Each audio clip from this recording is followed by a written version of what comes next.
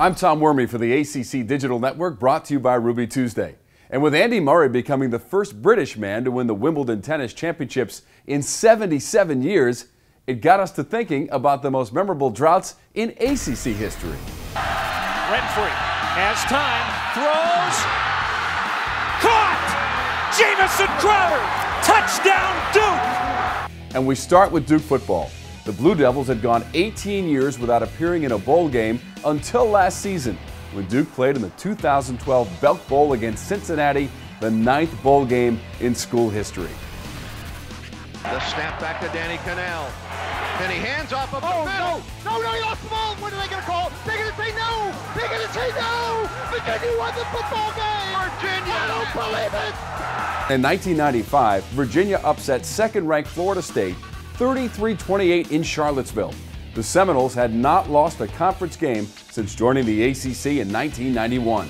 The Noles were an unbelievable 29-0 in the ACC entering that game. Now some hoops. In 1990, Georgia Tech faced Virginia in the ACC basketball championship game. This marked the first time in the history of the tournament, which began in 1954, that there was not a North Carolina-based school in the final.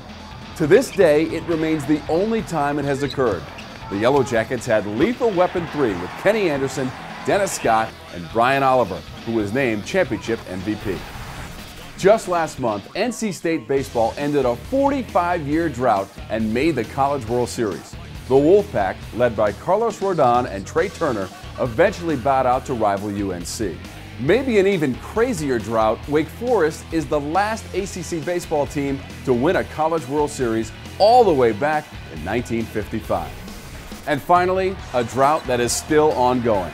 The Clemson men's basketball team has never beaten North Carolina in Chapel Hill. That's 56 straight losses for the Tigers against the Tar Heels, dating back to 1926. Most recently, Clemson lost at UNC on February 18, 2012.